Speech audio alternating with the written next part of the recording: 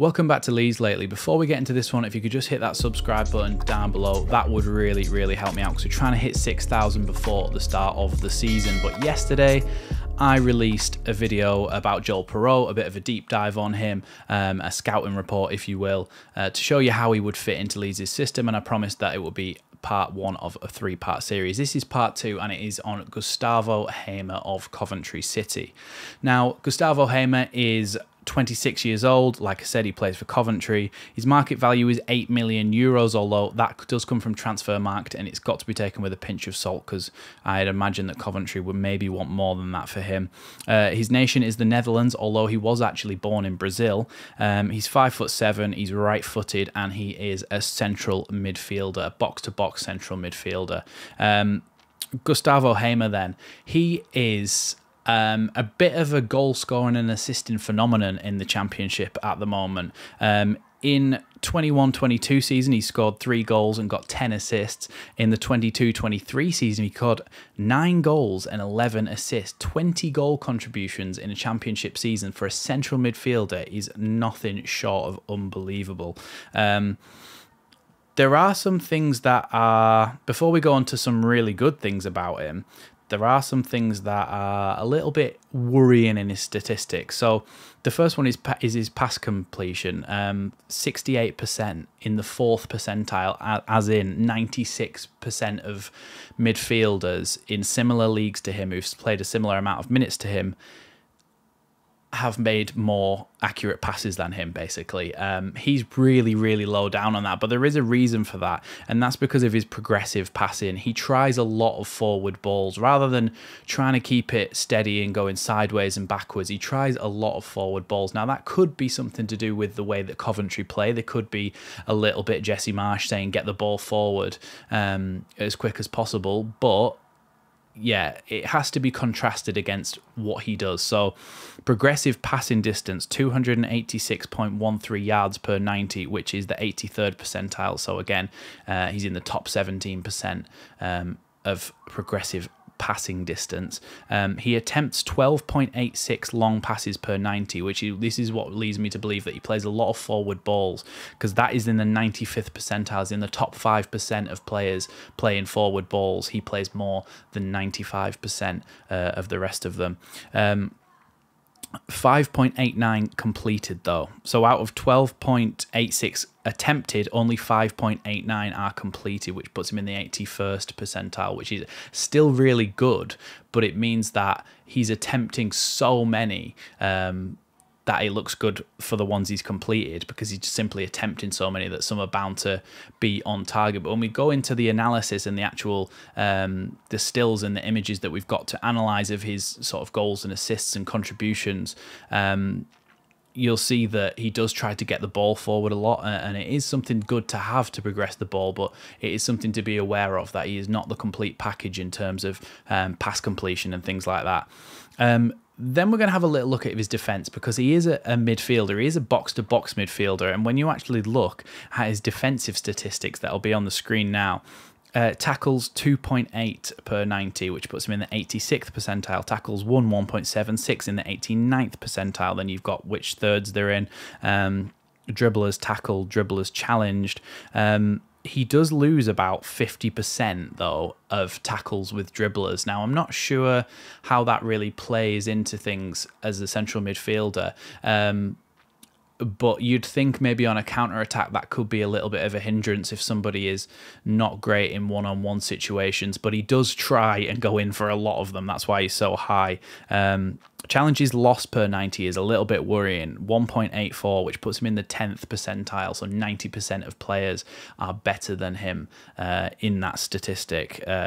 So that is a little bit worrying, but he does attempt a lot of tackles. He does try and go in there. And if he was to play next to somebody like Tyler Adams, I think that would be negated a little bit by how good Tyler Adams would be at coming in and sweeping up the ball, giving it back to Hamer, giving it to another midfielder, and trying to take the ball forward again. So if we can keep hold of Tyler Adams, I think Gustavo Hamer would sit next to him really nicely.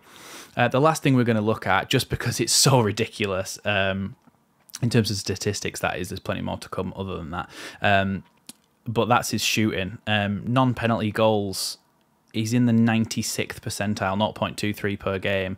Non-penalty XG, 95th percentile. Shots total, 97th. Assists, 98th. Expected assist, 96th. Non-penalty XG plus expected assisted goals, 96th percentile. And shot creating actions, 95th percentile. Shot creating actions are if he is the player who passes it to the player who gets the assist on the shot, he is part of that shot creating action. So it's basically like a way of measuring a pre-assist that could come from a corner, a free kick, or in play fully. But yeah, I just wanted to go through those because they are absolutely ridiculous statistics for a central midfielder. And I think it would be really, really good to have a player like that in your team because you always need to have your goals come from all over the park. And I think somebody like Gustavo Hamer would provide that little bit of extra impetus in terms of goal scoring when your strikers may be having a little bit of a drought. So now we're going to have a little look at some stills, some screenshots of his highlights over the season, over the course of the season, and a little bit of how I think he will be good for a Daniel Farke system. So as you can see on your screen now, again, I said this yesterday, I apologise for the blurriness really of the video, but that's just the way it was uploaded by FS Scout, so go and check him out if you want. I've used his stuff here, so I may as well give him a little shout out.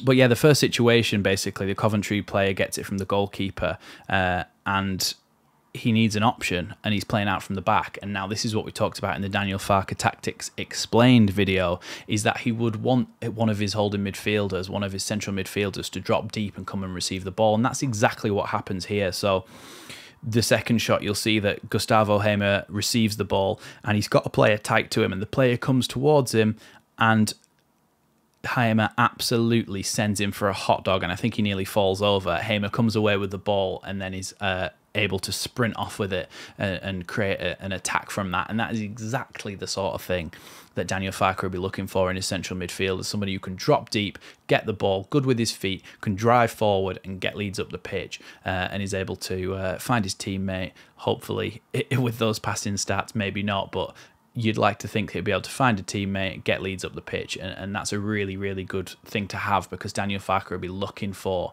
a player in midfield who can play out from the back like that. The second scenario we're going to come on to is a little bit more of an attacking scenario. You can see that he has the ball right now at the moment, and he's going to pass it into the bloke on the edge of the box. I think it might be Gyökeres, and the ball comes into him, but Hamer doesn't sort of stand on ceremony. He makes a run, and as you can see from the next one, Gyökeres flicks it round the corner for Hamer, who's carried on his run nicely towards the edge of the box, and he's going to go and cross the ball in right across that corridor of uncertainty.